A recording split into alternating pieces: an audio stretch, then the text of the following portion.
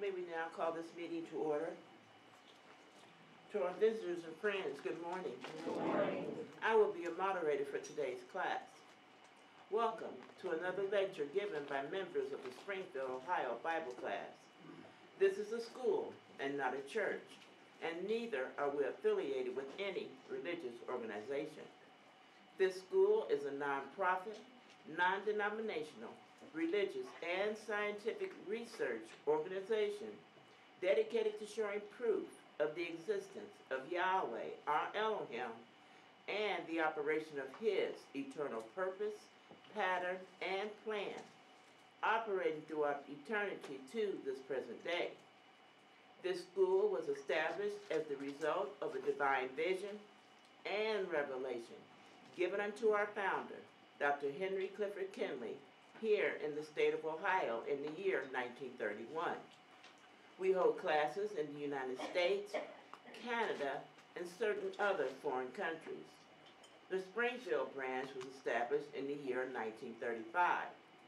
The president of our school here in Springfield is Dr. Rhonda Miller. Our vice president is Dr. Gurley Ramey, and our dean is Dr. Ronald Carr.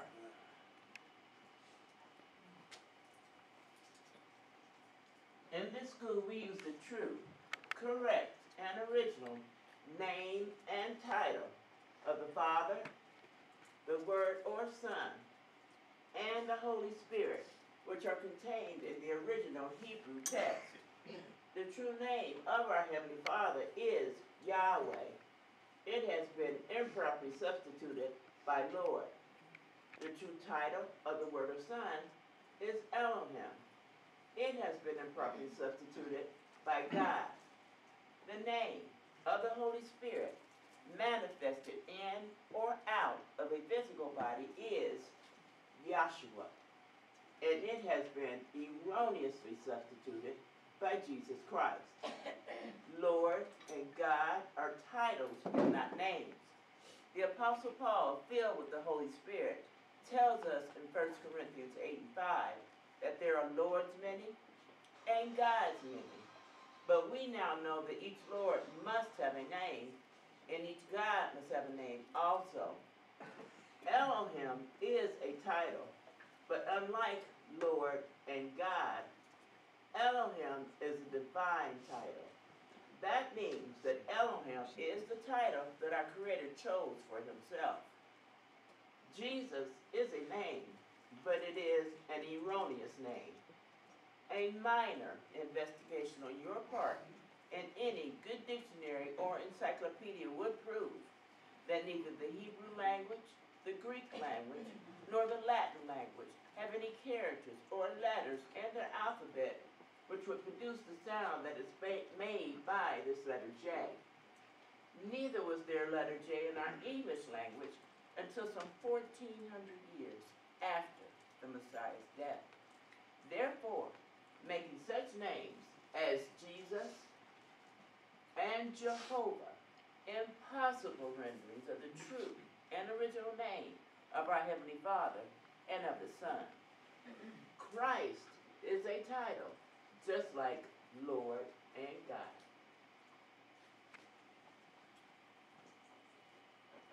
Yahweh is pure spirit, and in His pure spirit state, He is inscrutable and incomprehensible.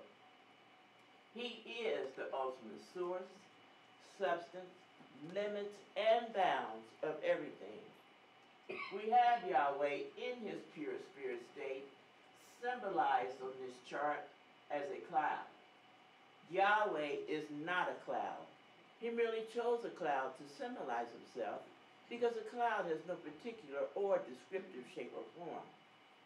We have drawn this cloud all around the edges of this chart to show you that everything on the chart is within the cloud. In like manner, everything in the universe abides within the pure spirit state of Yahweh. Yahweh, knowing that man could not perceive of Him in His pure spirit state, took on shape and took on form right within Himself as Elohim. This is the Word or Son, a super incorporeal being. That is, having the shape and form of a man, excuse me, but without flesh and blood. This form may only be seen in divine visions and understood by divine revelation. Later on, this self-same spirit manifested himself in a physical body and walked the earth plane as Yahshua the Messiah, whom the world calls Jesus Christ. Now there is only one name given unto salvation, and we all must know that name. So the simple, yet intelligent question we should ask ourselves is, what was the name of the Savior during the time he walked the earth plane? A further understanding of his name and title may be obtained by reading the preface of the Holy Name Bible. Also in this school we teach by the divine pattern of the universe. It is called the divine pattern because it is Yahweh's pattern. After Yahweh led the children of Israel out of Egypt, he called Moses atop Mount Sinai, where he showed him the tabernacle pattern in a vision. Yahweh instructed Moses to build one exactly like it in the wilderness of Sinai. The pattern consists of a most holy place, and a court round about. These three compartments make up the one tabernacle pattern. In this school we show proof to how everything in the universe is made and operates according to the structure and function of this divine threefold tabernacle pattern, and that absolutely nothing escapes the pattern. The primary aims and objectives of the Bible class are as follows. First, to help you find and know Yahweh our Elohim as he really is and actually exists. Second, to form a nucleus of universal brotherhood of humanity in Yahshua the Messiah without the distinction of race or nationality, creed, sex, caste, or color. Third, to investigate the unexplained spirit law or so-called law of nature and the powers latent in man. Fourth, to encourage and promote the study of the scriptures, comparative religion, psychology, philosophy, modern, practical, and occult science. Fifth, to extirpate current superstition, skepticism, and ignorance. Sixth, to learn, know, and understand the operation of Yahweh's eternal purpose through the dispensations and ages. Seventh, to discern and avoid being deceived by Lucifer, the serpent, the devil, the dragon, or Satan and his demons, operating the mystery of iniquity on earth through the dispensations of time. Eighth, to earnestly contend for the common salvation and faith which was once delivered unto the sons or children of Yahweh. Ninth, to make known that Yahweh from the beginning ordained there is no other name given among men whereby man can be saved, saving the name of Yahshua the Messiah. And 10th is to inherit eternal life now in the kingdom of Yahshua the Messiah, with the hope of immortal glorification in the new earth state. Our watchword is peace, and our slogan is speak the truth. We will begin this morning with a prayer by Dr. Joseph Parks, a selection from the choir, and scripture by Dr. Dottie McNeil. Dr. Parks.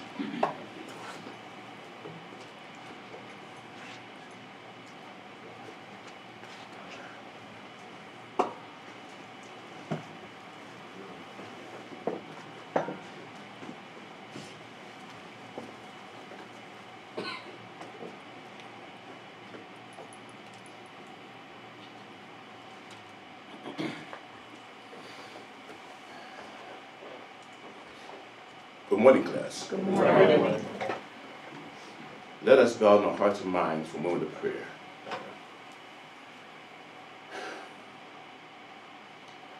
Heavenly Father Yahweh, we are thankful that you have allowed us to assemble once again in your name. That you have allowed us to wake up this morning and come down here that we might further our understanding of you. We pray, Father, that you continue to strengthen us as the days go on and we near our end. Father, we want to thank you for your Son. We want to thank you for those who have preached the true gospel down through the ages, dispensations. We want to thank you for all things, Father, that you have given us and all the things that you have taken away from us, that we might benefit and grow and be made fit for the body. Father, we thank you for all these things. And again, Father, we ask you that as the speakers come forth, that you speak through them. Very important, Father, that you speak through them, that we might gain that understanding. And all this we ask in the precious name of your Son and our Savior, Yahshua the Messiah. Let us all say, Hallelujah.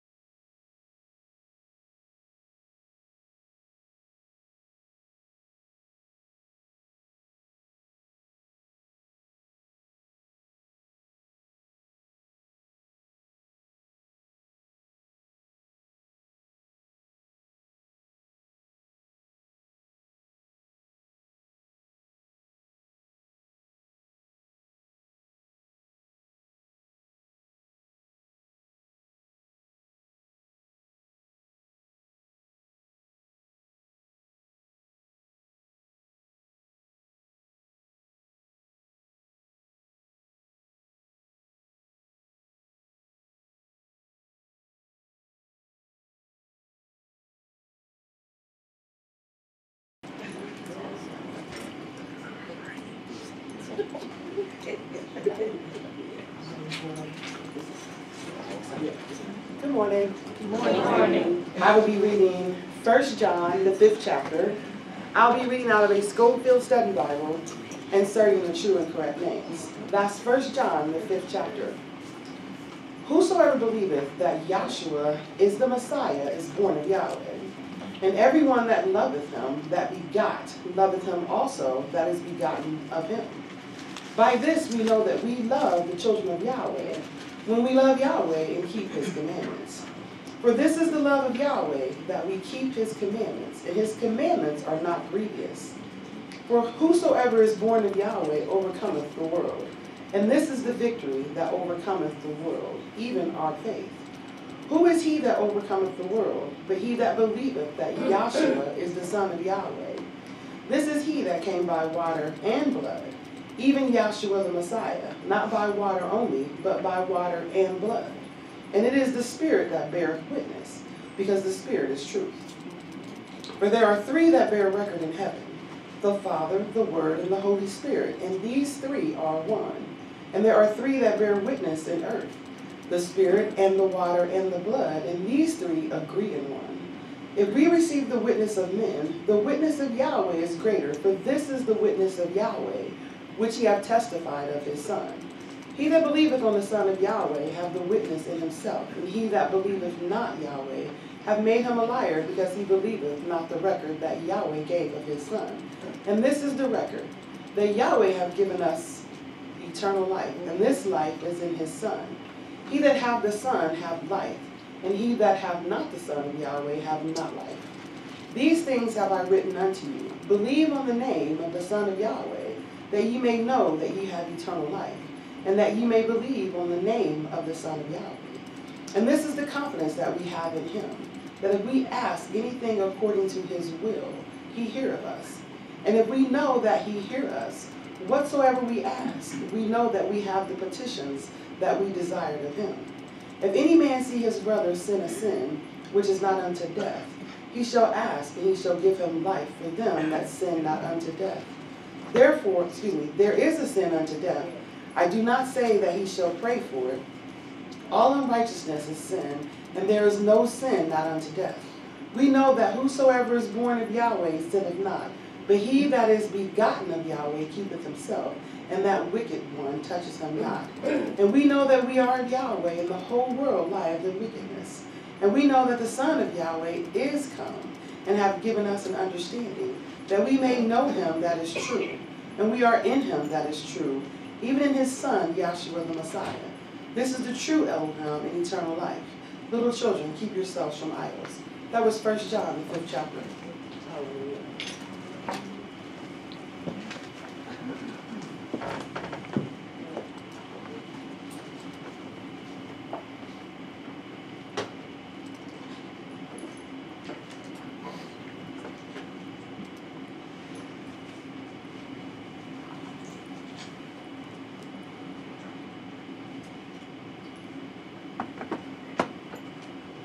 Thank you, Dr. Joseph Parks, the New Jerusalem Singers, and Dr. Dottie McNeil. Before we call on our first speaker, I'd like to ask all class members to please silence any electronic devices or cell phones that you may have, so as not to disturb the speakers that come onto the floor. Thank you. And now at this time, it is an honor and a pleasure to call on for our first speaker. We'd like to call on Brother James Worthington.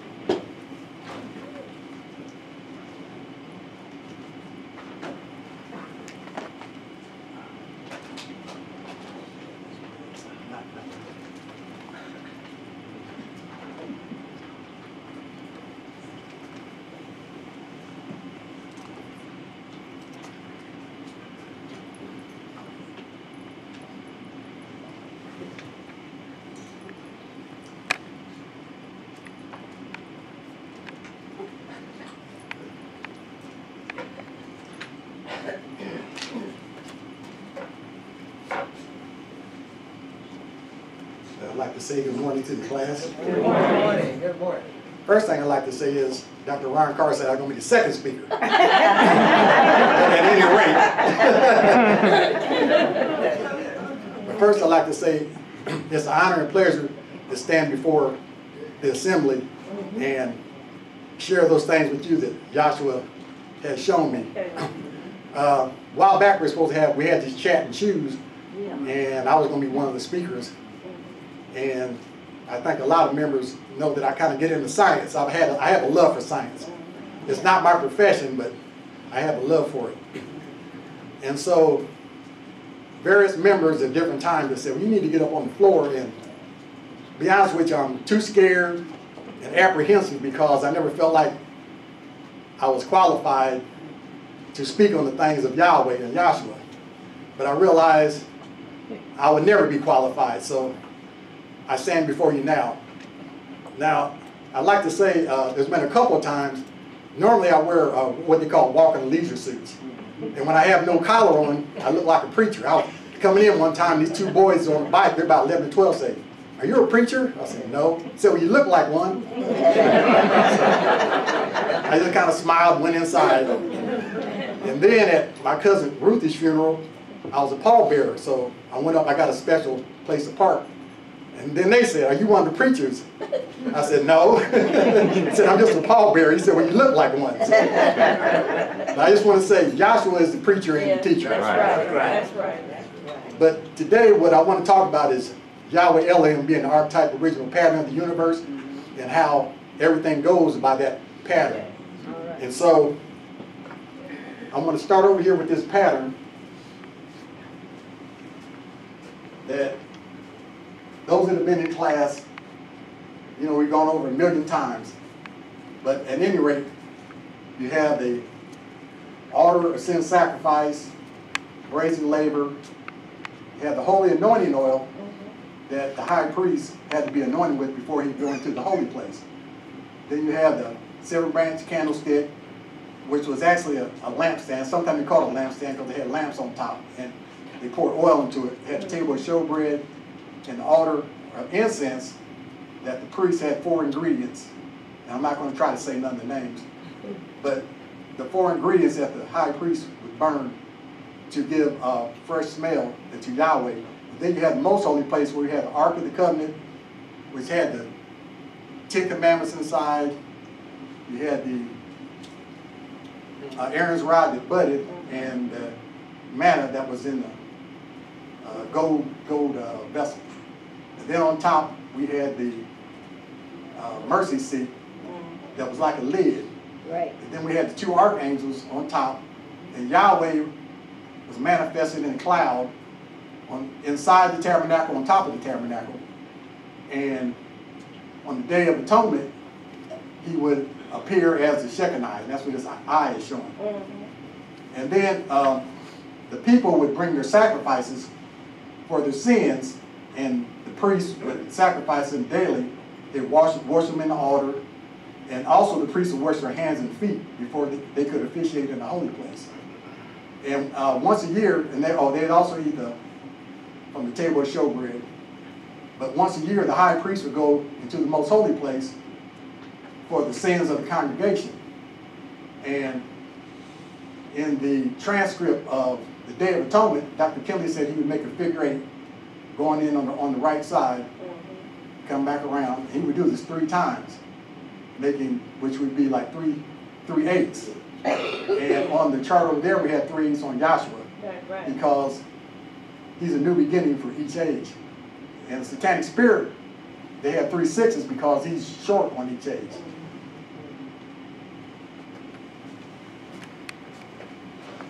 Now I'm going to go to this chart here.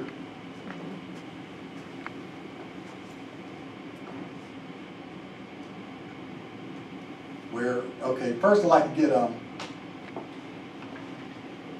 1 Corinthians, the 10th chapter, and verse 1 through 4. 1 Corinthians 10 and 1. Moreover, brethren, I would not that you should be ignorant, how that all our fathers were under the cloud and all passed through the sea, and were all baptized unto Moses in the cloud and in the sea, and did all eat the same spiritual meat, and did all drink the same spiritual drink, for they drank of that spiritual rock that went with them, and that rock was the Messiah. Okay, that's good. So a mystery has been shown to us since we've been in this class that Joshua was back here, and the world and church world doesn't know that. Right. And so Joshua instructed Moses, and it says Yahweh told Moses to come up to the mount, and he showed him the days of creation and this tabernacle pattern. And what we found out is that the days of creation that Moses saw each show a principle, a spiritual principle. And the first day, he divided the light from the darkness, and the light pointing to Yahweh and the darkness pointing to the satanic spirit that was in the ethereal darkness, and the cosmic light pointed to Yahweh. Then we have the waters, divided the waters above from the waters beneath, and we know that the Yahweh is the living water, and that, but the waters beneath point to Joshua within us. So that's the water coming forth from us. Then on the third day, we have the seed of it. Oh, I'm on the wrong one. We have the seed of vegetation coming forth, showing the resurrection of Yahshua Messiah. Right. And then on the fourth day, we have the sun placed in the sky, and the seasons of the year, which we always talk about. The summertime is like glorification, the fall is like the death, winter is the burial, and spring is the resurrection. And now I gave a paper to, I think it's Dr. Dottie McNeil. I'd like to read this. This is out of Elohim book. Did you read the top? It's just a part that I highlighted. Elohim, the archetype, original pattern of the universe, volume 1, page 65, the creation, the fourth day. Yahweh Elohim made two great lights, the sun and the moon, to give light upon the earth, and set them in the firmament as shown in the holy place and most holy place. The greater light, the sun, to rule the day, and the lesser light, the moon, to rule the night, as seen in the vision of the creation by Moses. We do know that Yahshua the Messiah, the Son of Yahweh, was manifested in the earth in the end of the fourth day, or 4,000 year. One day with Yahweh is 1,000 years, 2 Peter 3:8. As compared to the sun, being created on the fourth day, as seen in Moses' vision of the creation. The sun, which was manifested in the earth on the fourth day, established a division between the seasons, according to the purpose of Yahweh, from darkness called night to light, which is called day, as the Son of Yahweh, also manifested in the earth on the fourth day, or 4,000 year, shone forth the division between unrighteousness and righteousness. The darkness extended back to the black chaos that covered the face of the deep in the beginning of creation, and the fall and death of the first man Adam, who brought death or darkness upon all mankind. For in Adam all die. Even so in the Messiah shall all be made alive. 1 Corinthians 15:22. The division of the law, which was by works, is typified by the moon, and the dispensation of grace, which is by faith, is typified by the Son with the Messiah, the true light or Son, married to his wife, the church, which is his body. This was revealed to John in Revelations 12:1, which reads, "And there appeared a great wonder in heaven, a woman, the church, clothed with the sun, the Messiah, and the moon, law, under her feet, and upon her head a crown of 12 stars. Thus the evening and the morning were the fourth day." Okay, and the main thing I wanted to show from that is that the moon represented the dispensation of the law, and the sun represented the dispensation of grace that we're in. And now we are clothed in the sun, which is Joshua the Messiah. Yeah. Okay. Now, what I want to get into is, okay, in this school, we use the Bible, and we also use science, or the creation, because Yahweh is everything, and he manifests in the creation. So there's something in everything that we can see the principles of Yahweh. Whereas in the church world and science, they're like diametrically opposed to each other. But here in this class, we can use both of them because the Bible shows the historical events that go by the pattern, whereas the creation or science shows the principle of Yahweh in science itself. Yeah. Now, I want to get 1 John 5 and 7 and 8. which was the scripture lesson. Also, I want to get First Corinthians 15, 1 through 4. 1 John 5, 7 and 8. For there, I'm sorry. 5, 7, and 8. For there are three that bear record in heaven, the Father, the Word, and the Holy Spirit. And these three are one. And there are three that bear witness in earth, the Spirit, the water, and the blood. And these three agree in one. Okay, now that shows the supernal nature of Yahweh, which is manifested in this tabernacle pattern, which is the Father, the Word, and the Holy Spirit. Okay, now could you read 1 Corinthians? 1 Corinthians 15 and 1. Moreover, brethren, I declare unto you the gospel which I preached unto you, which also ye have received, and wherein ye stand, by which also ye are saved, if you keep in memory what I preached unto you, unless you have believed in vain. For I delivered unto you first of all that which I also received, how that Yahshua died for our sins according to the Scriptures, and that he was buried, and that he rose again the third day according to the Scriptures. Okay, so by these vessels here, they're showing the death, burial, and resurrection of Yahshua Messiah. So the tabernacle pattern is showing the supernal nature of Yahweh with the most holy place, the holy place, and the court round about. And these vessels here are showing Yahshua's death, burial, and resurrection. So in the creation part of it, I want to talk about the atom, the structure of the atom, the function of the atom, how it chemically bonds, and also I want to talk a little bit about astronomy in the universe and a little bit on ecology. And those of you who don't know what ecology is, it's basically the living organisms on Earth, and ecology means house, and how the organisms relate to each other and the Earth and the sun. Okay, now first I'm going to pull this light on over.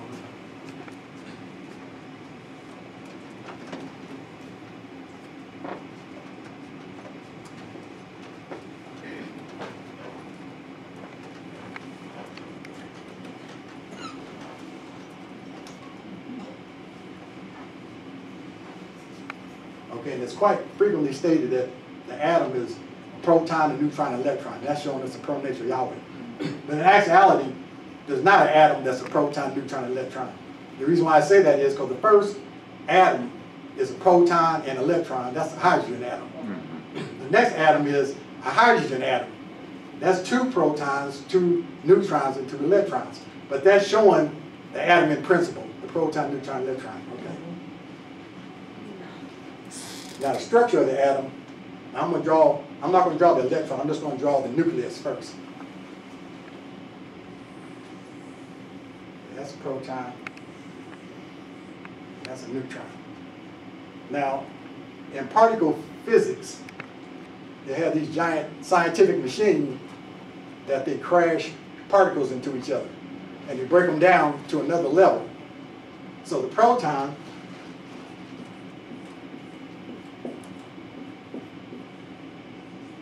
neutron. And when they break it down, the proton is broken down into three particles, and the neutron breaks down into three particles. And these three particles, they call them quarks. Q-U-A-R-K-S. Now the quarks, there's other type quarks too. But for some reason, they named these quarks the up quarks and the down quarks.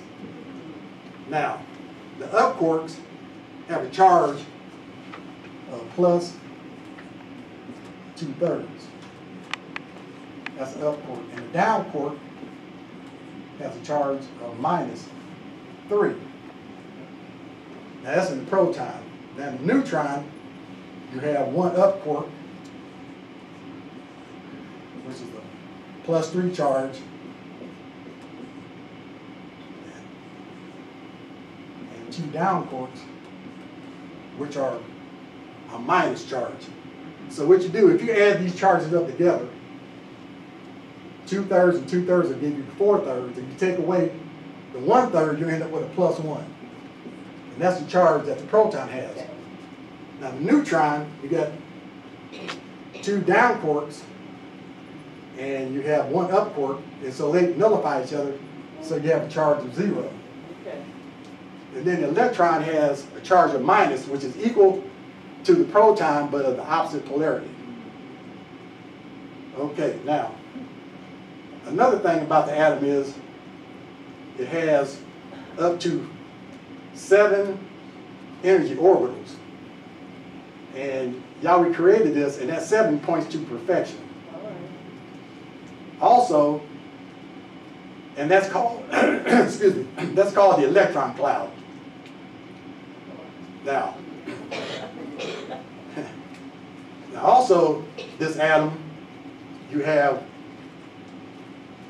sub-levels. Now, the one level that we're normally used to looking at is the circular sub-level. I get the electron down here. And this points to the quark roundabout. But you have 3 other sub-levels. Altogether, you have 4 sub-levels. Dr. Worthington, you can't see Oh, on this okay. side. I didn't see nothing, you just drew Can you see it? Okay. That's okay, but I understood what you were saying. Okay. Okay, you have 4 sub-levels. You have S orbital, P, D, and F orbitals. This orbital is the one we normally see. It's circular or more like a sphere. It doesn't go around the Earth like a planet. It's more like on a sphere. If you find anyone that's sphere. These other orbitals make figure 8s.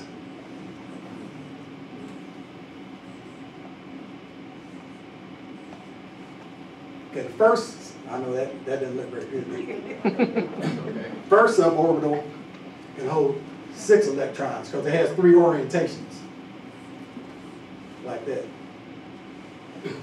The D orbital has 5 orientations. It can hold 10 electrons, and the F orbital has 7. Yeah, I'm definitely not going to try to draw that. Okay, now, the atom makes up the universe. So we have, I don't know which side to do on, either way I go, I'm going to be blocking. I'm right-handed. Yeah. Okay, in the universe, we have what we call nebula clouds. And if you Google a nebula cloud, it looks the same color as this fire right here. And out of the nebula cloud, stars are born.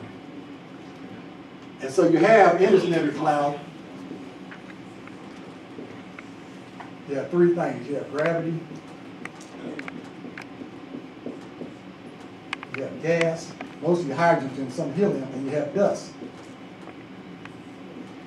Showing the supreme nature of Yahweh. Now the gravity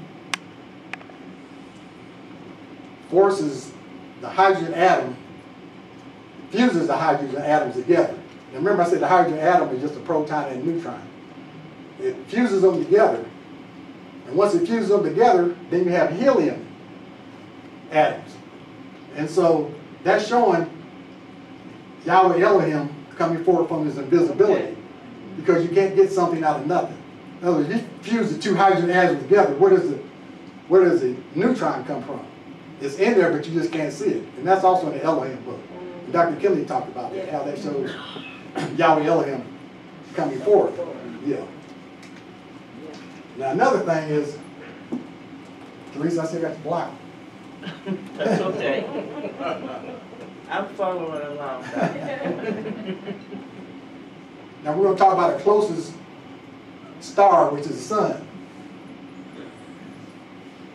And the sun is threefold.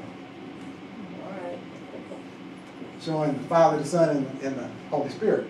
Now, we just talked about what happens in the core, where the gravity is forcing the hydrogen atoms together and forming helium. And when it does that, it emits photons. So we have the core, then we have what's called a radiant zone, where the photons are trying to make it to the surface.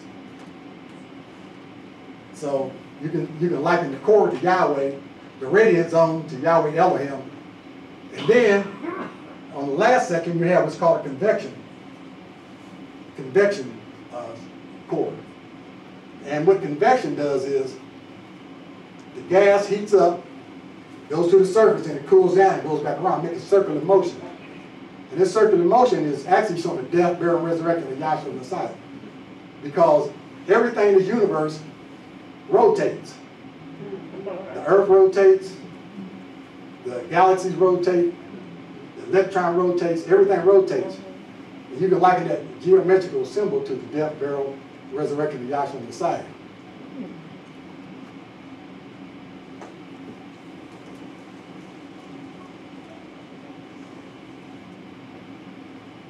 Okay, now the sun, it also has a crown around it. Yeah.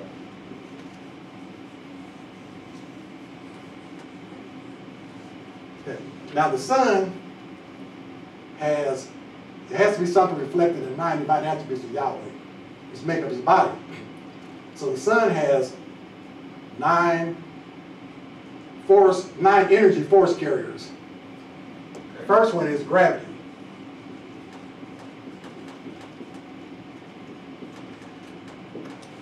Now the next one is what they call SME, solar mass ejection.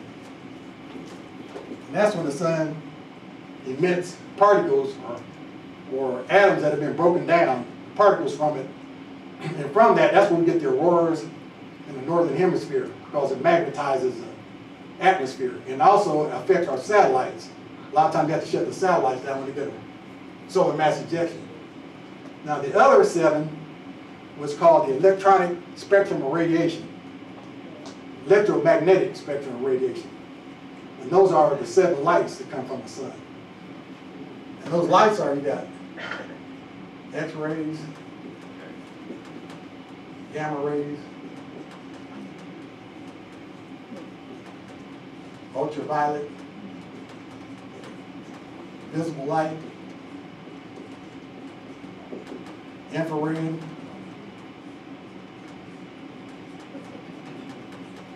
radio waves, and microwaves. That gives you a total of 9 energy carriers that affect our Earth. I'm still a little nervous. That's okay. A lot of stuff I was going to say that already went out the window. It's like when I walk in the grocery store with a list in my head, everything's gone. Good. Somebody was writing it down. Oh, Somebody was writing it down. write it down. You can write it down again. You're going to have to go to YouTube. Okay. Gravity, solar mass ejection, X-rays, Okay. gamma rays, ultraviolet, visible light, infrared, microwaves, radio waves, and what I say, ultraviolet, that's ultraviolet? I think I left that one out. See, X-rays, gamma rays. That's it. Okay, I got it, okay. Now I'm gonna get into a little bit of ecology, which, it sounds like a big word, but it's not. Ecology is just a branch of biology that deals with living organisms and the earth and the sun relationship with each other. Yeah. Okay. So now, and one example of that is photosynthesis. Yeah. Okay? So now we have a plant.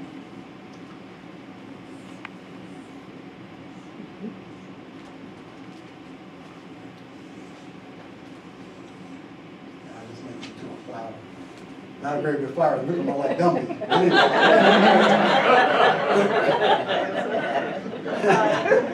Anyway, this Gumby, no, this plant absorbs the photons, and it has pores that open and close, and these pores that open and close absorb carbon dioxide out of the air, CO2. Okay, and then it absorbs water from the earth, and then it combines the 4 times the carbon dioxide and water and creates what's called glucose or sugar, which is the food that the plant uses to survive on, and releases oxygen. So carbon dioxide, if you get put in a room with no oxygen and breathe carbon dioxide, you're going to die. That's right. So it's like a death. You have water like a burial, then you have oxygen, which would be like a resurrection. Okay. Now, something else I wanted to show. Oh yeah, I talked about the structure of the atom, but I didn't talk about how that's one thing I forgot, how it functions.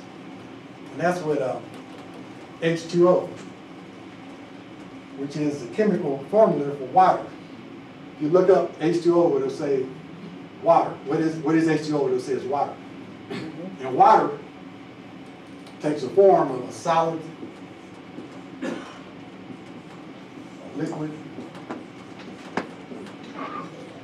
and a gas. And this is matter. You got H2O, which takes the form of ice, water, and steam or vapor. Now, when water forms, it forms by what's called the octet rule of an atom. The octet rule is the rule of 8. And most atoms try to establish a stable configuration by having 8 electrons around this outer orbital. And so the 8 is a new beginning.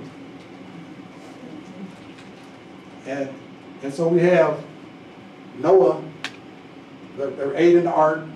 We have the children of Israel where they had to be circumcised on the 8th day.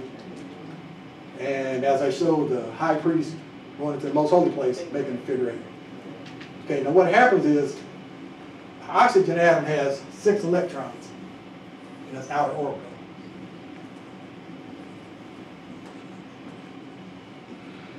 Can you see Teresa? Yes, Can sir. I stand back a little bit? Okay. Yes. This is oxygen. The hydrogen atom only has 1 electron. But the hydrogen and helium are the only atoms that contain 2 electrons in their outer orbital.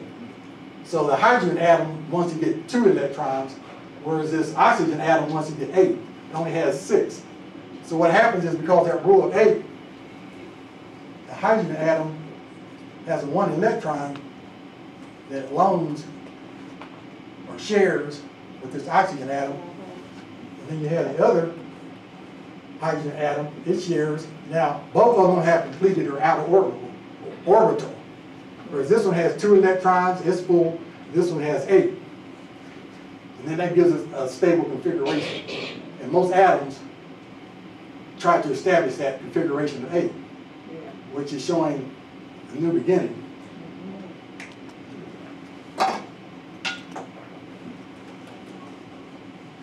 I had a lot to say. I didn't think I was going to get through it, but I think I may get through it before I thought I was. Okay, now the next thing I want to talk about is the monarch butterfly.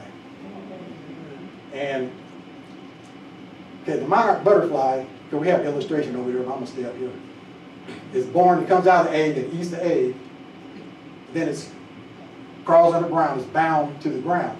Right, yeah. Just like Joshua came on earth. Yeah. And it's ugly for all intents and purposes, and that keeps other predators from eating it. So the mother butterfly lays the eggs on milkweed, which is poisonous to other creatures. Right.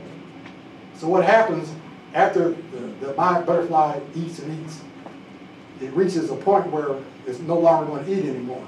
It goes up the tree and hangs from a twig, and it spins silk, and it hangs by its feet. Now what happens is, it keeps getting bigger. As it gets bigger, its outer skin dies, and then the caterpillar sheds it. It does that 4 times. Each time it'll shed, and it'll be a bigger caterpillar inside. But on that 5th time, it sheds, there's a chrysalis inside. It forms a chrysalis, and the butterfly is inside the chrysalis. And so what happens is, eventually, it comes forth out of the chrysalis, and that's like showing a spiritual body, like Joshua raising from the dead. Right. Now, on that chart over there, there's also, it has a flower and it has a sun. And the reason for that is the monarch butterfly eats nectar from the flower. And in the process of doing that, it pollinates the flower also. And the flower, if you all see a picture of a flower,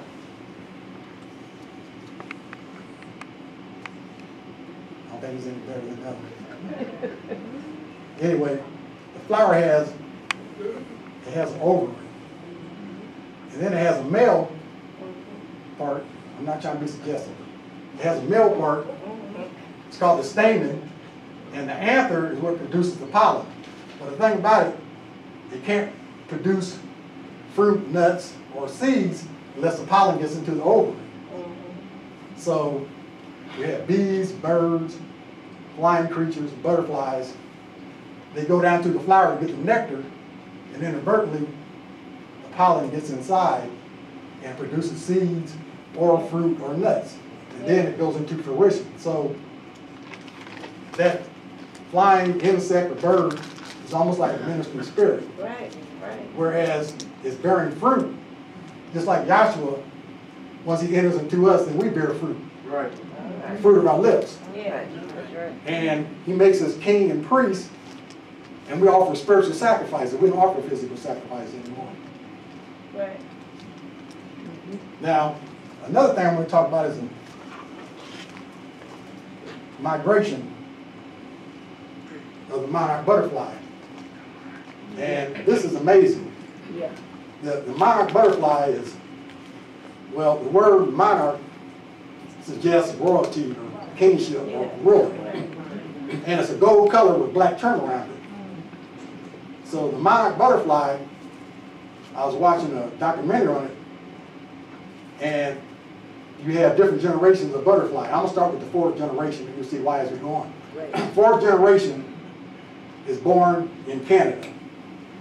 So I'm going to try to draw a picture of Canada and the United States. Okay, I'll just let this one. Anyway. That's pretty good. Okay. Yeah. This is Canada, this is the United States, and this is Mexico. Even though this is the new Canada, it's after the flood. Anyway. Okay, the 4th generation butterfly is born in Canada. And at a certain time, and this monarch butterfly lives for 9 months. And it calls the super butterfly. And this is why. Because it migrates 2,000 miles from Canada to the United States to Mexico. Right. And averages like 50 miles a day. And for a little flimsy looking insect, you would think he'd be able to do that. When he gets out over the water, he just floats, he glides. And the scientists are amazed at it because they said, how can a butterfly born, never went anywhere before, know how to get to Mexico? And so they said either he's following the magnetic field around the earth or he's following the sun. On that chart over there, you got a picture of the sun. And he's following the angle of the sun. And so there's one documentary I watched. They took some of these butterflies and they moved them over to the eastern part of the United States. Normally they come down through the western part. These butterflies started down and then they turned back around and went down this way. They couldn't confuse them because they're following that sun. Okay, so now what happens, this butterfly makes this 2,000-mile trip. He lives for 9 months. He stays down in Mexico, and then they cluster together by the thousands on these trees to keep their bodies warm. And it's like a body of them.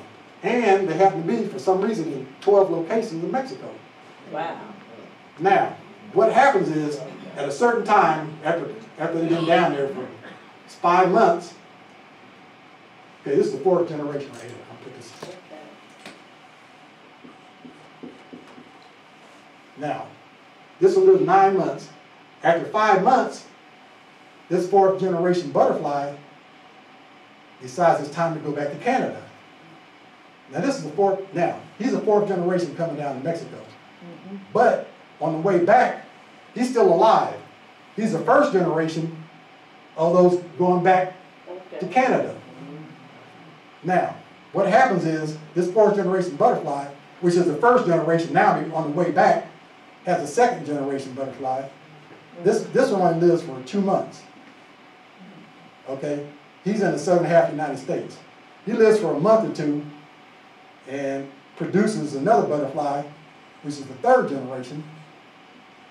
And he lives for a month or two, and he goes back to Canada. And then his third generation produces the fourth generation butterfly. So it makes this monarch butterfly the first and the last, showing Yahshua Messiah. He's the beginning and the end. It's the same butterfly. Because when I was watching this program, I said, where's this first generation butterfly? They never talked about it, and I realized it was the same one. But the difference is he's going this way, and then he's going back. Okay, so that's showing Yahshua the Messiah. Okay, now, what time is it? Keep going. Keep it going. Yeah. Okay. Now, another thing I'm going to talk about is an electrical circuit. An electrical circuit, you got to have a power source, which is like Ohio Edison or Dayton Power and Light. You got to have a conduit, which is the lines that come into your house. You got to have a way to deliver the energy to your house. Then you have a load. And so that's showing Yahweh, Yahweh Elohim, and Yahshua. Okay.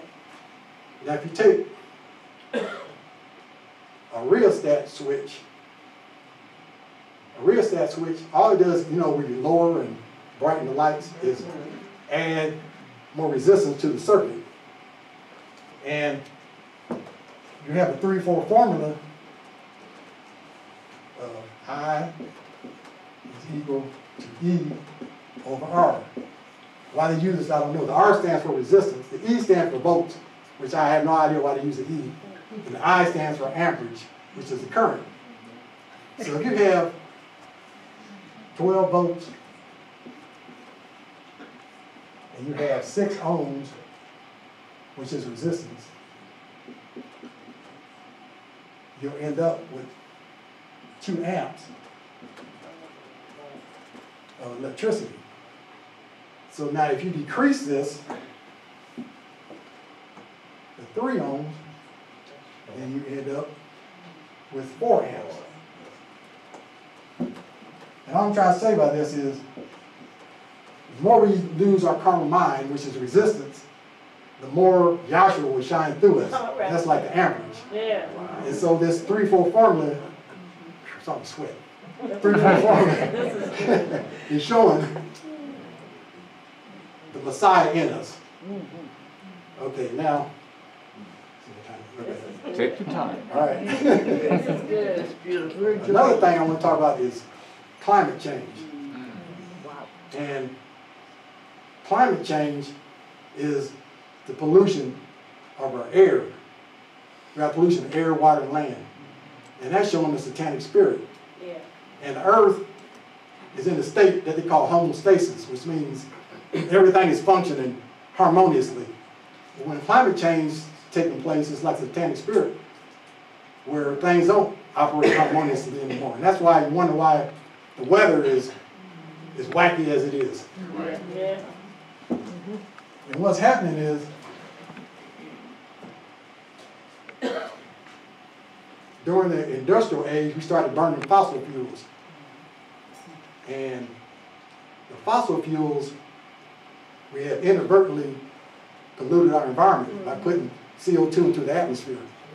And I've talked to a lot of people about this, and they say, well, that's just a natural occurrence. Well, it does happen naturally, but the scientists go up to the Arctic areas and they take out ice cores, and they say, no, there's way more carbon dioxide than it's supposed to be. So we realize that whether it's happening naturally or not, we have accelerated. Right. And so what happens is, what makes the jet stream is the difference between the cold air and the hot air. You got jet stream in the middle. And as the temperature becomes closer to the same, the jet stream becomes weaker. Normally the jet stream is kind of like a wave, but now it's doing like this. Yeah. You got hot air where it's supposed to be, cold air where it's not supposed to be. And what it's creating is natural disasters that happen more frequently, of a longer duration, and greater intensity. And it's going to get worse. Yeah. Because in the Arctic areas, which are warming up twice as fast as the rest of the planet, it's releasing methane, which is 10 times worse than carbon dioxide. Also, with the Arctic areas melting, you have more land that's showing, and it's absorbing more heat. Also, the circulation of the ocean is slowing down. Because with the Arctic areas melting, the Arctic is fresh water, and the ocean is salt water. Yeah. So the fresh water is diluting the salt content. Normally what happens, when the water comes from the equator, the warm water comes up, it gets cold and the salt condenses and it drops back down. But since the ocean conveyor belt is slowing down, it brings up the tropical air, and now that it's creating our weather changes. It's creating what they call atmospheric rivers. We have droughts in some places, and we have floods in other areas. Okay, oh, another thing that completely escaped my mind, I'm going to talk about real quick. Starting to calm down a little bit. I was supposed to talk about this a long time ago, but anyway, I'm going to talk about how the earth is structured by this tabernacle pattern. And if you look at the earth has latitude, longitude lines, which form a greatwork. Yeah. And even though the earth is round, we say north, south, east, and west, and we use the expression four corners of the earth. Right. And also, we got water, and we energize all of our equipment by fossil fuels. And also, because we have food, then you have light from the sun, which manifests in 7 colors. You have red, orange, yellow, green, blue, indigo, and violet. And then you have the atmosphere, which is made from 4 main components of nitrogen, oxygen, argon, and carbon dioxide. And then we have the sun, which is basically hydrogen and helium. And it sends forth photons to the earth and sustains our life.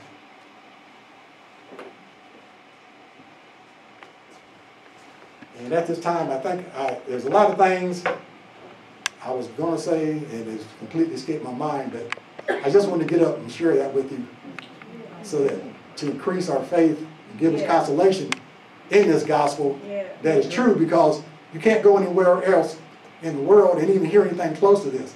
It's not me, it's Joshua in me that has shown it to me. Right. And I haven't gotten up before because I feel like a computer, where you have to defragment it. People know what computer, that's how my brain is. It's fragmented. And I thought I had it lined up pretty well how I was going to express it, but it didn't quite come out that way. But nevertheless, I want to thank Dr. Carr for allowing me to stand up. And hopefully you were edified with what was said. With that, And Dr. We would like to hear some more in the future. okay. Oh, All right. yeah. Thank you. That was so good.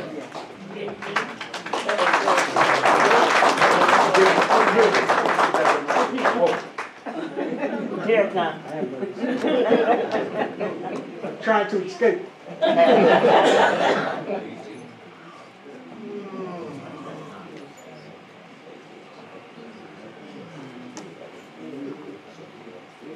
Educational.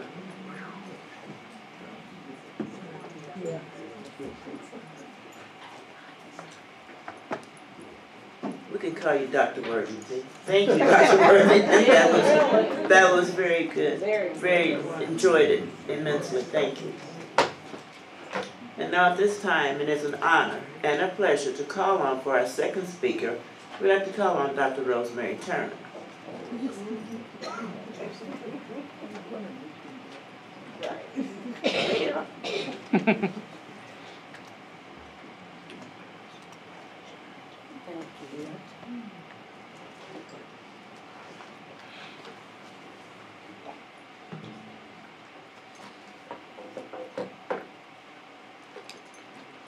Oh, okay. That was clean.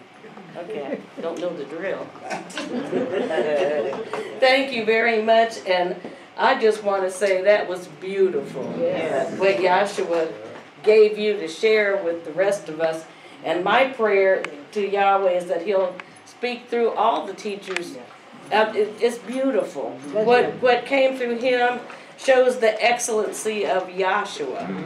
And it's the emphasis. You know, we sit in here and we hear about the death, burial, and resurrection. Well, let's get 1 Corinthians 15:1 through 4.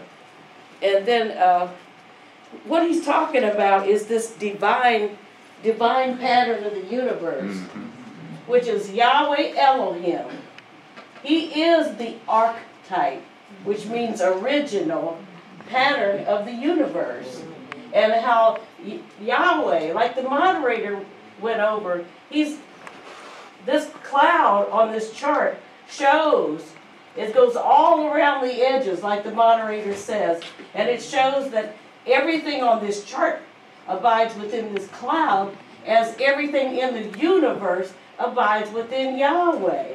And Yahweh knew that we could not see Him. We can't see His attributes, intelligence. They're not something tangible. These are invisible attributes, divine, intelligence, wisdom, knowledge, beauty, love and justice, foundation, power, and strength.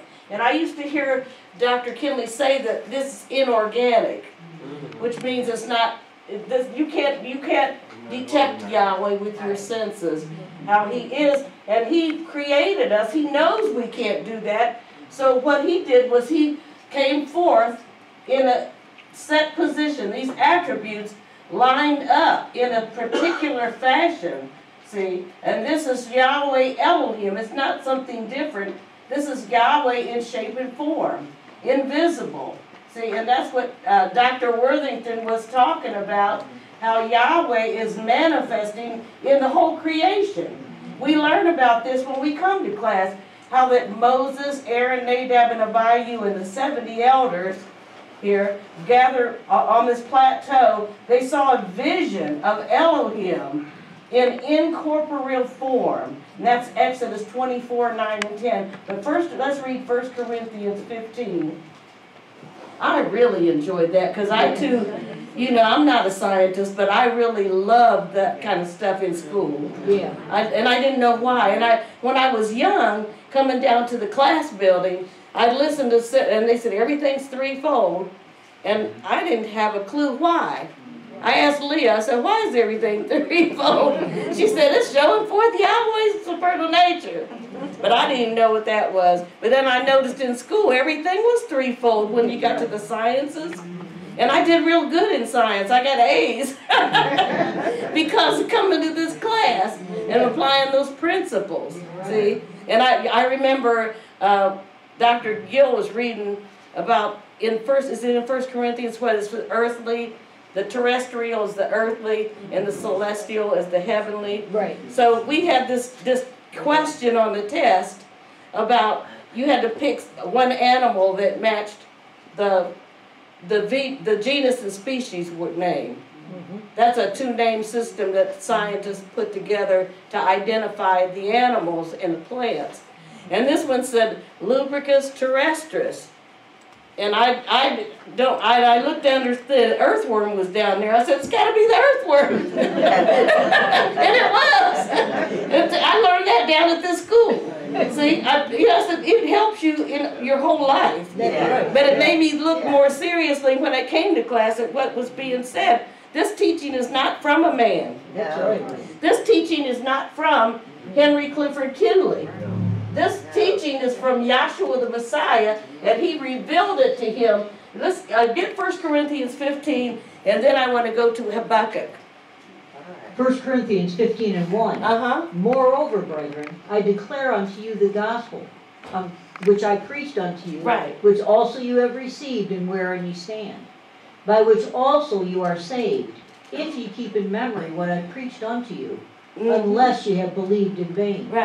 For I delivered unto you first of all that which I also received. Now Paul was a smart man, but he said, I didn't come up with this, I received it.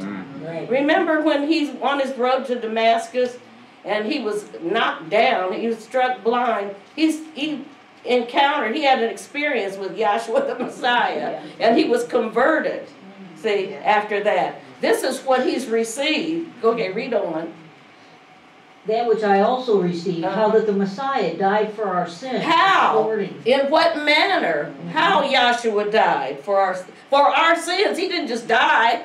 He died for our sins. Read on. According to the Scriptures. According to the Scriptures. What's written in the law and the prophets, which is displayed on these charts. How he died for our sins. Not any old kind of way, but according to the law and the prophets. Read on. And that he was buried, and that he rose again the third day. Why is he saying it like that? Death, burial, read on, and he rose, resurrection.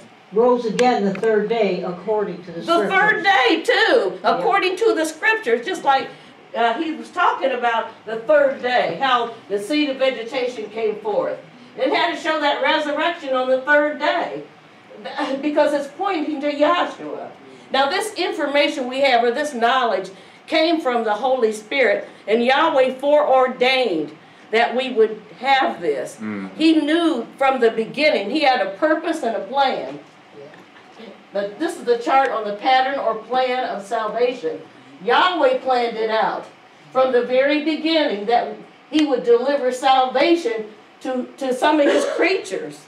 See? And so that would necessitate a vision, a divine vision, because we didn't know anything. We use our imaginations and we just come up wrong all the time. Did you ever see the Little Rascals?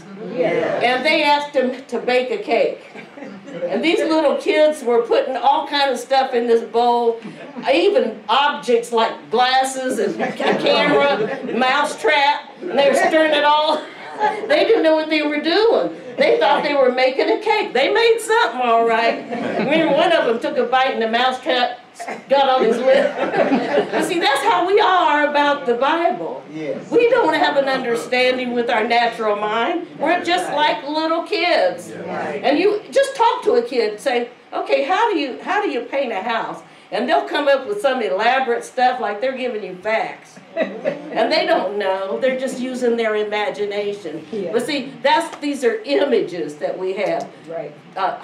Theories and opinions that we come in with. We come into the world not knowing where we came from. I don't remember being born, do you? My earliest memory is standing up in a crib because I had a stomach ache. And Mama was laying on the bed, and I got sick over the side of the crib. That's my earliest memory. You know, some people remember other stuff, but you know, we didn't know squat when we came in here. So Yahweh knew this, and he prepared a vision, a divine vision and revelation. He foreordained it. See, it talks about predestination in Ephesians, the 1st chapter. Yahweh foreordained this. See, this is a beautiful thing to come into this teaching. Now, get Habakkuk. Go. You can do 1 and 5, and then go to 2 and 1. Habakkuk 1 and 5. Behold ye among the heathen, and regard, and wonder marvelously, for I will work a work in your days, which ye will not believe, though it be told you. See, we didn't believe the work that Yahshua did because we didn't know his name. We didn't know not only his name, we didn't know his mission. We thought we had to just copycat what he did. You know, that's what the church has come up with, dragging these carnal ordinances, some of them, not all of them, You know, they're not going to go to church and offer up a bullock. They won't even fry you a hamburger. Meat's expensive. See, they're dragging over parts of this, dragging it over into the present age, totally disannulling what Yahshua has done because they don't know what he's done. See, I've always heard Jesus died for you, and I didn't understand none of that, and I didn't realize they didn't understand it either. So Yahweh prepared a divine vision and revelation for us at the end of this age. Go ahead and read Habakkuk 2:1. Habakkuk 2:1. And this is, you know, when you look at the Bible and you look at what's written in the law and the prophets, these prophets spoke as they were moved by the Holy Spirit. That's 2 Peter 1:19. Let's get that. Hold your finger on there. I remember somebody was in class the other day, and Dr. Lewis was reading scriptures. He had his fingers all stuck in the Bible. They kept saying, "Hold this, hold this," and his fingers was all jammed in that Bible. That's how it is. Okay, go ahead. You want 2 Peter? Yes, please. 2 Peter. 2 Peter 1:19. We have also a more sure word of prophecy. Right. Whereunto you do well. Well, you might as well start up at 16. 16. Yeah, just for some continuity. For we have not followed cunningly devised fables, when we make known unto you the power and coming of our Savior, Yahshua the Messiah. All right. But we're eyewitnesses of his majesty. And he's referring to what's depicted on this chart at the Mount of Transfiguration. That's right. Because you had Peter, the elder, and James and John, which are brothers, on this mountain, and they had a vision of Yahshua. See, and that's a fulfillment of Aaron, who is the eldest, Nadab and Abihu, who are brothers, and they had a vision of Yahweh Elohim. He's fulfilling that. Okay, read on, please. For he received from Elohim, the Father, honor and glory, when there came such a voice to him from the excellent glory. Yes. This is my beloved Son, in whom I am well pleased. Because Peter said, let's make 3 tabernacles. Now, why did he even mention the tabernacle? Because it's in fulfillment of what they saw here. They saw Yahweh Elohim, who is the tabernacle. This tabernacle is intangible. It's a breakdown of Yahweh Elohim. So Peter, not understanding, said, let's make 3 tabernacles. One for you and one for Yahshua. Okay, read on. And this voice which came from heaven we heard, when we were with him in the holy mount. Yes. We have also a more sure word of prophecy. Right. Whereunto you do well, that you take heed. You do well that you take heed to it. And that's what, we do well if we take heed. Read on. As unto a light that shineth in a dark place, until the day dawn and the day star arise in your hearts. Now this is the day star from a physical standpoint, like Jimmy was talking about, the sun, the S-U-N, but the true day star is Yahweh Elohim. He is the S-O-N. That's Yahweh, the archetype pattern of the universe right here. See, and he's manifested into the whole creation. Okay, let's go back to Habakkuk 2. I will stand upon my watch. Habakkuk 2:1. I will stand upon my watch and set me upon the tower. Yes. And will watch to see what he will say unto me. And the more you come down to this class and you learn about types and shadows and allegories that are in the Bible, these are mysteries. And our theme song is Romans 1:19 and 20. Let's read that.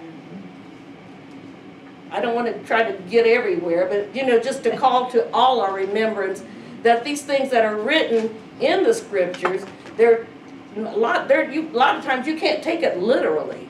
There's a type and a shadow. Right. And when Habakkuk said, I will stand upon my watch and set me upon the tower, that's showing elevation from a physical standpoint, but he's talking about elevation in our hearts and in our minds. I will stand upon my watch. Read Romans, and then we'll go back to Habakkuk, please. Romans 1:19. Because that which may be known of Yahweh is manifest in them. That's glorious that we can know something about Yahweh. Have you ever visited a church and they say you're meddling in God's business? Yeah. And friends will tell you, you can't really know. about God. That's what they'll tell you, because they don't know, and everybody they talk to doesn't know, so they figure nobody knows. And nobody did know until this vision we're going to talk about. Okay, read on. I will. For Yahweh hath showed it unto Yes. them. For the invisible things of him from the creation of the world are clearly seen, being understood by the things that are made. And these invisible attributes, those are some of the things that are invisible. Angels are invisible. You know, and when I'm going to call you Dr. Worthington. When he was talking about the pollination and how the bees, you ever watch that movie, the Bee Movie? It's a cartoon, but it's got a good message about how the bees are disappearing. Yeah. And if you don't have bees, you're not going to have pollination, and you're not going to have fruition.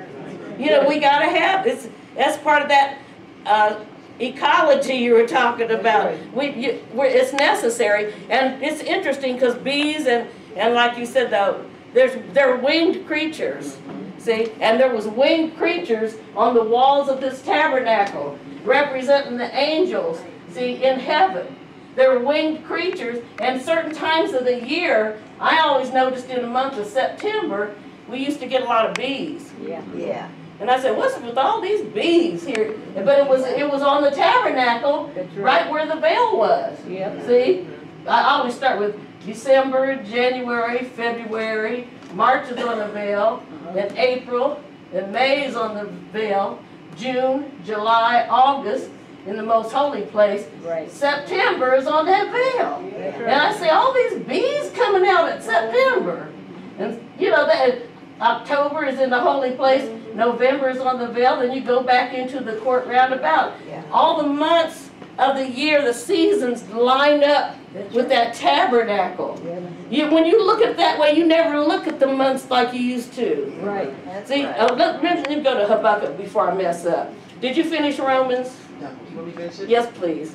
For the invisible things of him from the creation of the world are clearly seen, being understood by the things that are made, even his eternal power and supernal nature. Even Yahweh's eternal power and his makeup, his supernal nature. Yahweh, he's the source and substance, limits and bounds of everything, like it shows on the green chart. You see, Yahweh manifested in this intangible form. Is Yahweh anthropomorphic? See, shape and form of a man, but he's not like us, we're like him. Shape and form, that's like when somebody says, you know, you look just like a Ruby Jackson. And you know, see, yeah, you do look like her because that's your mother, but she don't look like you. She's the source. You know, we get it twisted sometimes. But see, Yahweh Elohim, and then Yahshua manifested. He manifested in flesh, back here with Moses, as Yahshua the Son of Nun. That was a great mystery that we had never heard before coming to this class. And then we found out that Yahshua the Messiah was not God's little boy that came down here and had a short lifespan. That was Yahweh in that sacrificial body, coming in for a purpose. See, I tell you, before you come into this class, not only do you not know his name, you don't understand his mission. And you do the wrong thing trying to be right by dragging these things over. You know, I used to think, even when I was a youngster coming here, I thought, well, what's so wrong about doing these? You know, because I was asking Yahshua to show me, but I didn't understand that it's a slap in Yahshua's face to say, I need to do this to save myself. See, when it wasn't even given to a Gentile in the first place, not only is it not given to a Gentile, the Jews don't have it now in this present kingdom age. We really need to understand what time it is and where we are in time. Now, did I let you finally finish Romans? Okay, and let's go to, where did I have you going? Habakkuk 2. Oh, thank you. Habakkuk 2:1. I will stand upon my watch. Yes. And set me upon the tower. Yes. And I will watch to see what he shall say unto me, and what I shall answer when I am reproved. And this is important. Read on. And Yahweh answered me and said, write the vision, and make it plain upon tables. That's so confusing when you don't know. Write the vision, see? Yeah. And make it plain upon tables. it is before us, folks. That's right. Plain on tables. Yeah. This vision that Habakkuk was talking about as a prophet this is what this vision coming in at the end of this age that was given to our founder, Dr. Henry Clifford Kinley, in the year of 1931. That's what he was talking about. That's what Yahweh had foreordained for us, and it's in everybody's Bible. Write the vision, make it plain upon tables, read on. That he may run that readeth. That he may run that readeth it. See, read on. For the vision is yet for an appointed time. He's talking the vision, telling Habakkuk the vision is not now, it's yet for an appointed time. But at the end it shall speak and not lie. And he said this vision was going to come in at the end. At the end of this present kingdom age. We learned down here that, see how this fiery cloud is on here? This is symbolic again of Yahweh, or pure spirit. And time that Yahweh created for man abides within this. There's 7 ages and 7 dispensations. Dispensation means the divine ordering of the affairs of man by Yahweh, because we don't know how to order our affairs. See, we don't know what's pleasing to Yahweh. Let me move this a little bit over. See, we don't understand, but Yahweh, this first age, the creative age, that was spiritual. That was in the spirit. Angelic, he created the angelic, and see this dotted line? He also created the physical creation. See? Now, here, the first actual physical age we have is the second age, or the antediluvian age, which means before the flood, before the deluge. This is the antediluvian age, and that's with Adam and Eve in the Garden of Eden, and then it ends with the flood, with Noah. See, that's the end of that age. Then you got the third age, which is also in the physical, the post-diluvian age. That's the age after the flood. And you'll see that you got all these covenants. Oh, there's a lot going on in this age. That's when you got the law which was imposed on Israel in this third age. And see, when you get to this cross, that's showing the death of Yahshua the Messiah. It was the end. It doesn't mean it's the end of Yahshua. It means the end that he fulfilled what was written in the law and the prophets. Yeah. And Hebrews 9:26, but start at 9:24. Because we never knew this before. Yahweh's got it all mapped up according to his purpose and plan. He's got it all laid out for us. He had us in mind. Right. And then he brought us into this teaching so that we can learn about him, so that we can be saved. Yeah.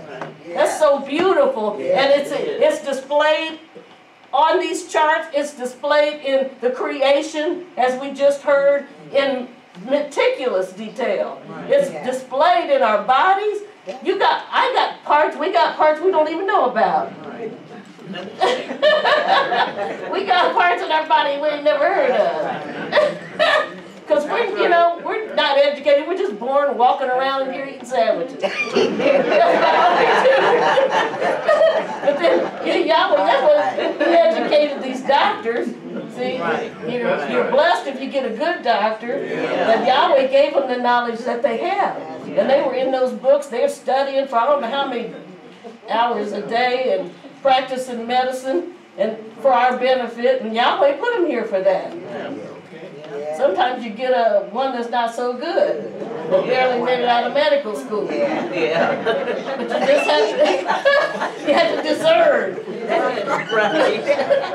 Okay, you got ready with Hebrews? Yes, Hebrews 9:24. Thank you. For Yahshua is not entered into the holy places made with hands. Now when he's talking about the holy places made with hands, and look at this tabernacle. Boy, I don't want to tear the charts up. Oh, let me... I was scooting this around wrong. Look at the tabernacle. That's a holy place made with hands, which Yahweh gave the instructions for that tabernacle to Moses, and he conveyed that to the Israelites. And Yahweh put his spirit, like in Oholiab and some of those other guys. He gave women the spirit to know about embroidery and all this stuff so they could construct this tabernacle. Right. See, this tabernacle is threefold: most holy place, court roundabout. And like he went through the vessels in this tabernacle has not only a structure, but it has a function. There's a high priest and 2 low priests that operated in this tabernacle here. Right. See, so that's what he said. Yahshua, read that again, what you said about Yahshua. For Yahshua is not entered into the holy places made with hands, Right. which are the figures of the true. And see, Yahshua is the true high priest. But he's not talking about operating in holy places made with hands. Read on. Which are the figures, that's that type and shadow again, figures of the true. Read on.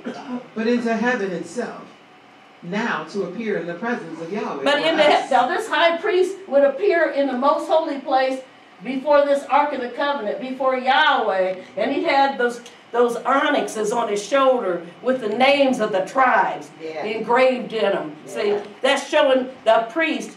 He represents Yahshua standing before Yahweh for the benefit of the people. And see, and Yahshua is appearing in heaven now for us. That's what he's done for us. And we can know that using Romans 1:19 and 20. Somebody said, how do you know? I remember asking Dr. Gill, how do you know Yahweh had 9 attributes? And he told me it has to be revealed.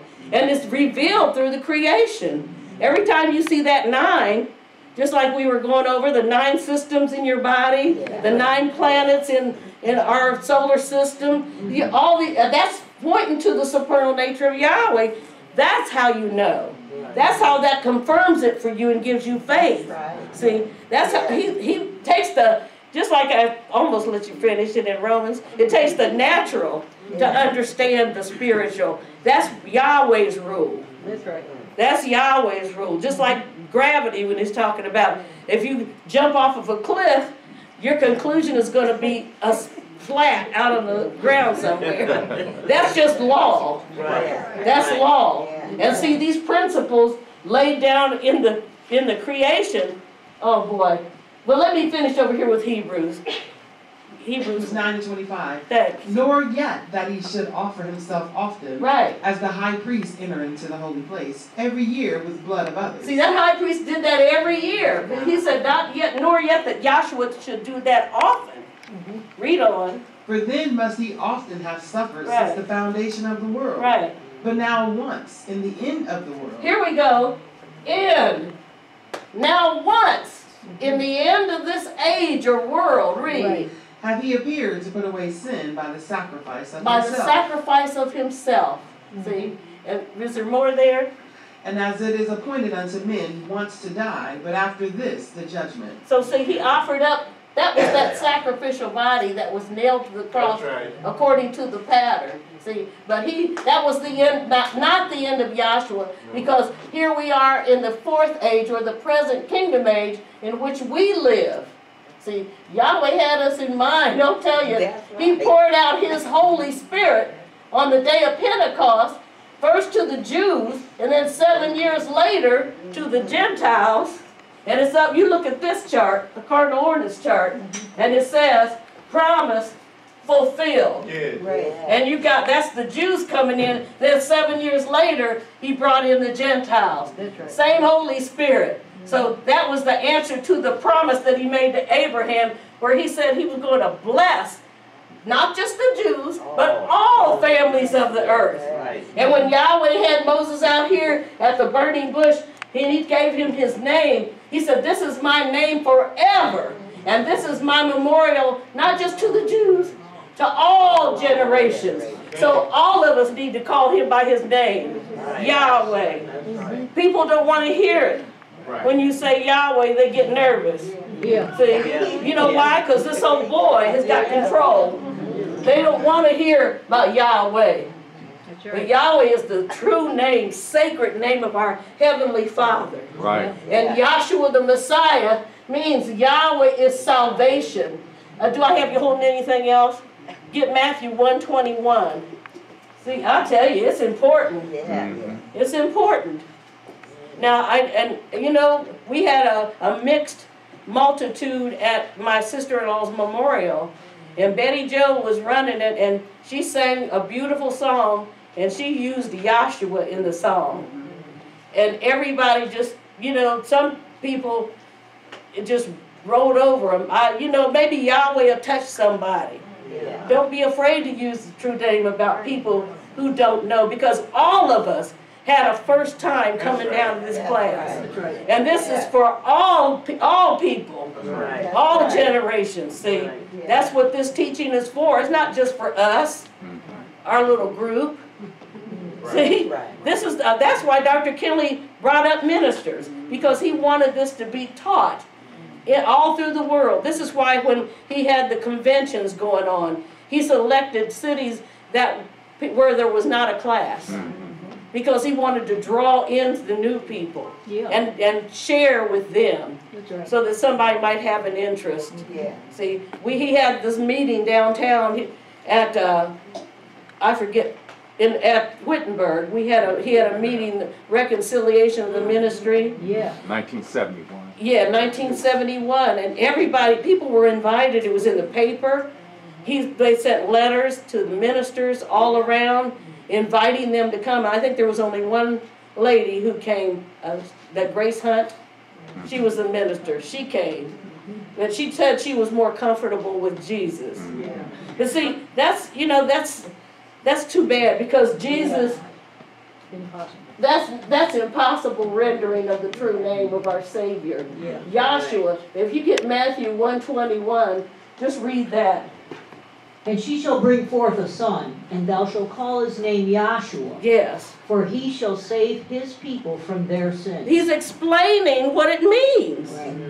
He shall call his name Yahshua. Is there a colon or There's a colon. There's a colon there, which means what follows explains what's before. That's right. And this is an angel. Yeah. See, and he's Yahweh's messenger. So they're not going to just come out and say what they want to say. These angels, they're Yahweh's ministers. Okay. He's saying what Yahweh told him to say.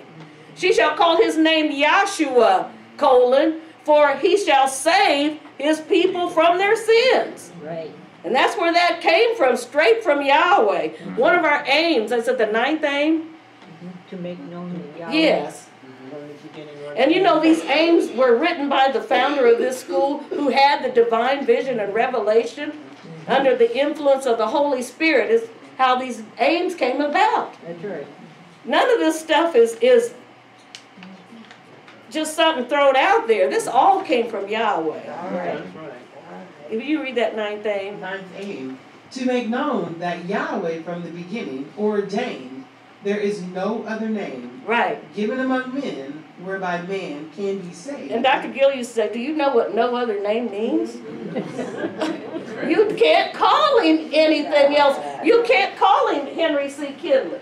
Dr. Kinley told you that. Right. Many transcripts of lectures that he gave, and you know, that's like in a courtroom, they'll take transcripts of what's being said. And this is coming straight from the founder who received the divine vision and revelation. He said, I am not your Savior. That's right. He wasn't trying to be modest. He was telling you the facts. And he said in one transcript, if you keep going like this, you know, praising him, you're going to go straight to the lake. That's right. He's warning us. Don't do that. And I can see the attraction. I used to want to be around the founder a lot because of what the wisdom and knowledge he was giving out. And I got confused at some point. I thought, there's something to him. But what was in him was what had to be in us. You know, Yahshua the Messiah. That's the point. And the reason he knew is because he did receive this divine vision that Habakkuk is talking about, that was foreordained in the Bible. It's in the Bible. This vision is in the Bible. Right. This is foreordained for us. And we're blessed. Down here at the end of the age, when you look at this, we're in this present kingdom age, and everything is, oh boy, it's wrapping up. You've got people killing people at the drop of a hat. You look at them funny, they shoot you. I think somebody here in the class had a gun pulled on them at the traffic light. not too long ago. See, you just have to get away. You have to call on Yahshua, because we're down here at the end, and at the end it says revelation of Yahshua the Messiah. 2 Thessalonians 1:6-8. Let's read that. And then you'll say, well, what's next? Now we're going to go into the 5th age, and this is not a physical age. This is spirit. Says immortality. Yeah. That means no flesh, no flesh and blood. Different from this, no physical. The whole Yahweh's going to take out the whole physical creation. He's wrapping it up. Yeah. Right. And it says it's going to be rolled together as a scroll. Somewhere back there in Isaiah, I forget the verse. But it said he's going to roll it all together as a scroll.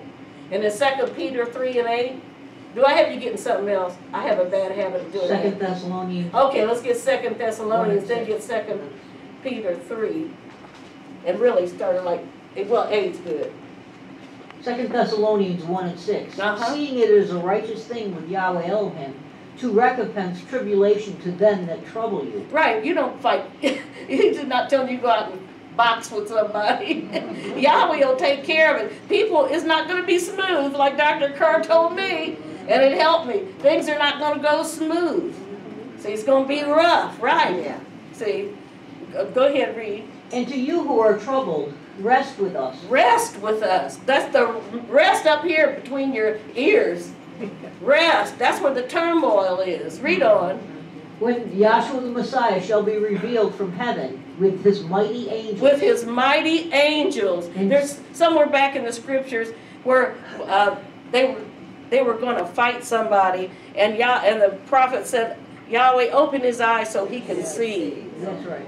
You know, because it looked like they were a little puny group against a great big army. And then when he opened his eyes, he saw the angels in the chariots.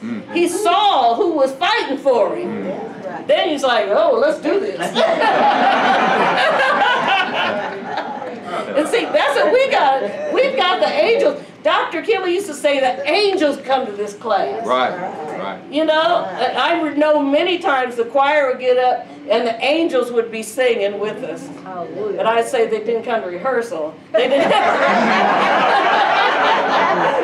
But those voices, you could tell it was the angelic. See, it wasn't us. Yahweh let us know it wasn't us. Okay, go ahead. What I have you on? When Yahshua the Messiah shall be revealed from heaven with his mighty angels. With his mighty angels. In flaming fire, taking vengeance on them that know not Yahweh. In flaming fire, and he's going to be taking vengeance on those that don't know Yahweh and that obey not the gospel of our Savior, Yahshua. They don't obey the gospel of Yahshua the Messiah. See, you're disobedient to this pattern. Where is it in the Truth About Pollution, where he talks about the loss of this pattern?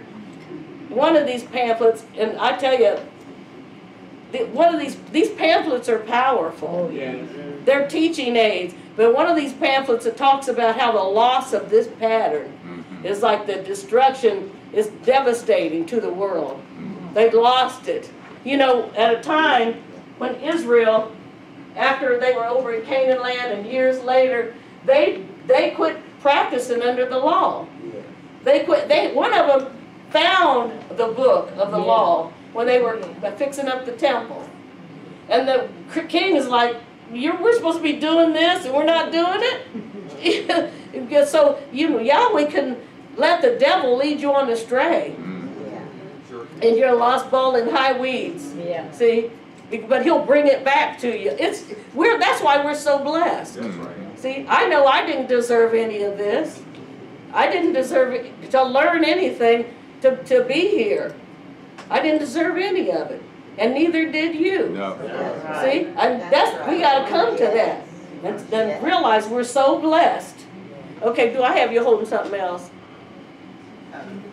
2 Peter 3:8. Yes, thank you. And then 2 Peter 3. And this is not to scare anybody, but it is.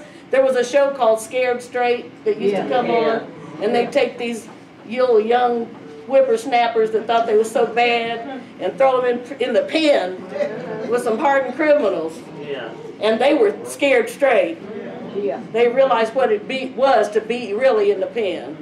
And see, Yahweh shakes us up sometimes. So we'll know how serious this is. Because there is a lake. Oh, man. I need some spinach. Like Popeye, get some mussels. It's okay. And there is a lake of fire. And Yahweh made this lake to be inhabited. Right. See, it's just not something to scare you with. This is what we're coming down to, is the culmination of this whole thing. And you're either going to be in Yahshua the Messiah safe, or you're going to be in the lake of fire. Forever. It's not like a bad dream where you wake up and, ooh, that was over. No, you won't wake up from it. See, and I don't want that for me or anybody else. And over here in Peter, what's he saying about this?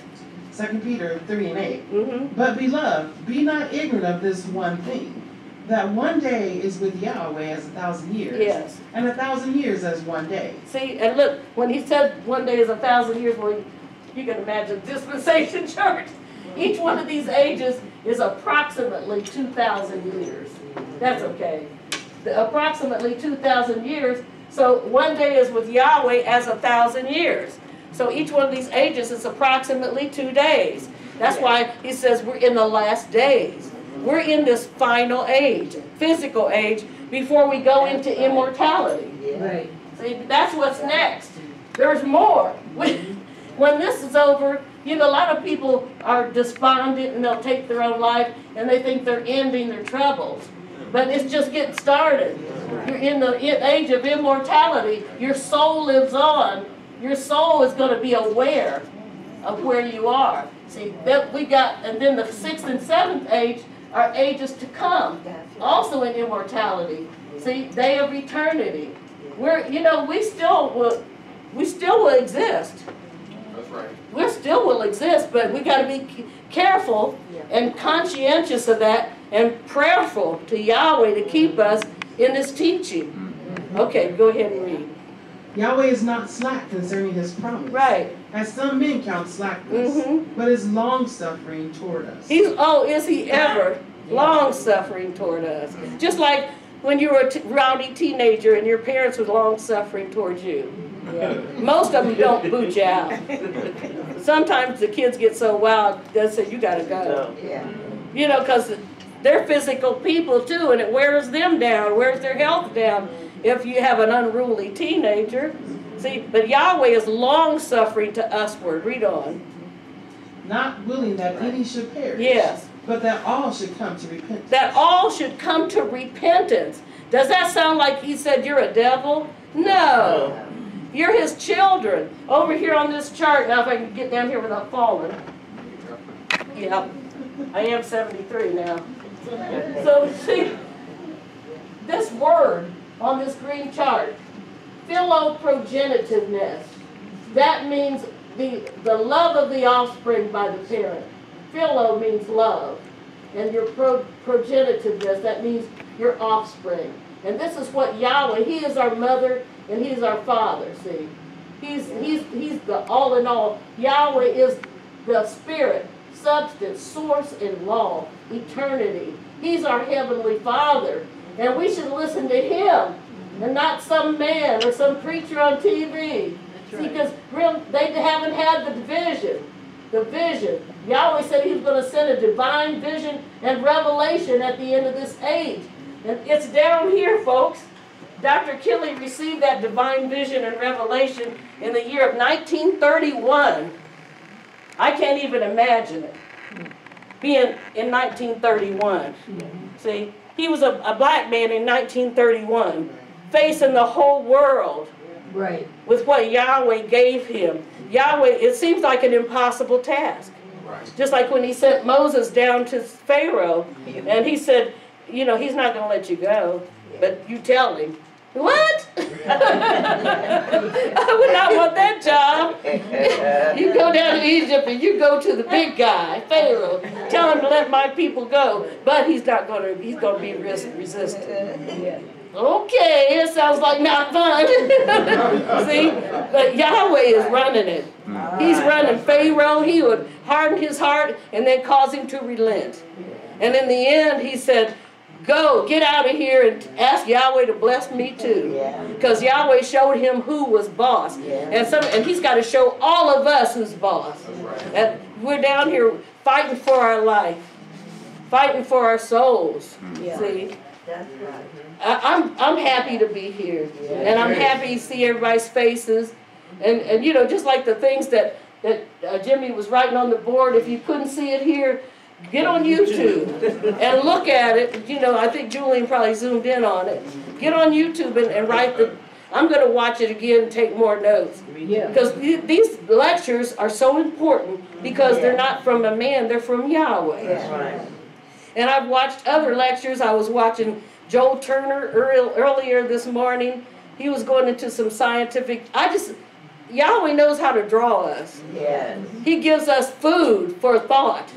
See, I've heard that before, but it means something different now.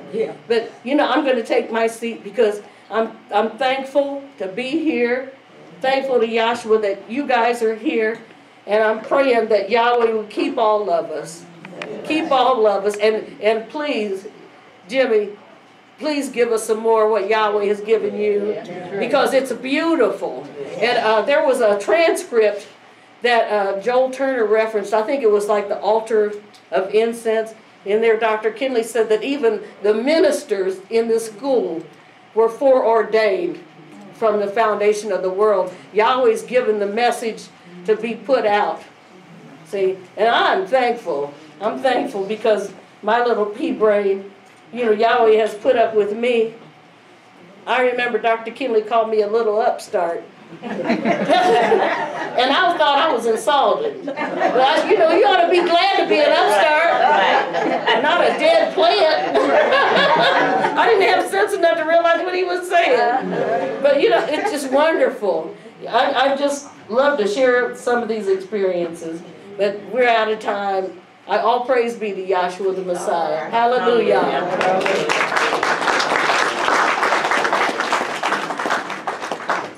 I would try to take this off, but I couldn't get it.